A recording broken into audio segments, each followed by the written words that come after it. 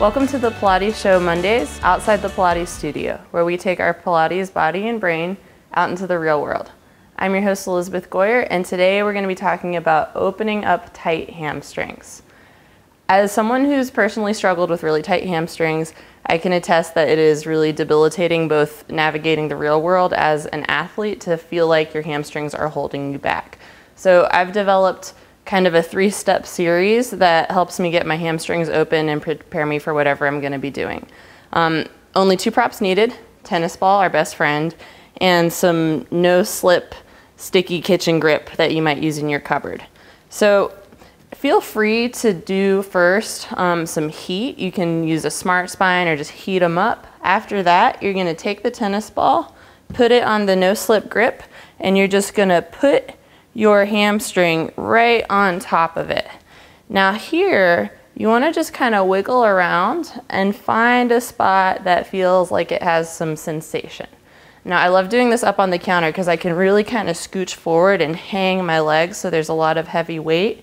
And then slowly, when I find that spot, I'm just going to kick my leg out and then bring it back, nice and easy. And the idea here is don't kick out and let your leg pop up. You want to keep the thigh really heavy on the ball. Once you've done a few repetitions on that spot, you can move the ball anywhere else you need to. You can move it down a little bit towards the knee. You can move it all the way up towards the sit bone.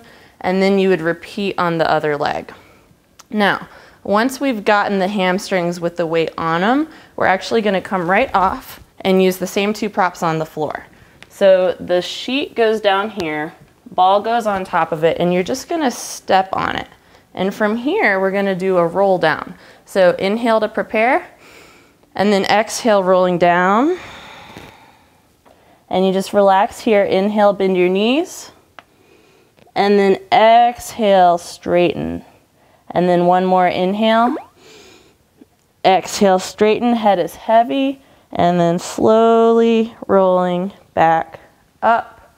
You can do as many of those on each leg as you want. You can switch legs. You can take the ball out and do it evenly.